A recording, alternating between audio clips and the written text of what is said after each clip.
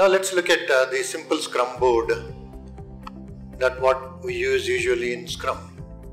Just to recap, Scrum inherently is from lean small batching. In each of these sprints or iteration we call, we take few items that we can commit as a team. The team commits to those items within the sprint. The numbers of those items can be different within each sprint basing on the team's confidence.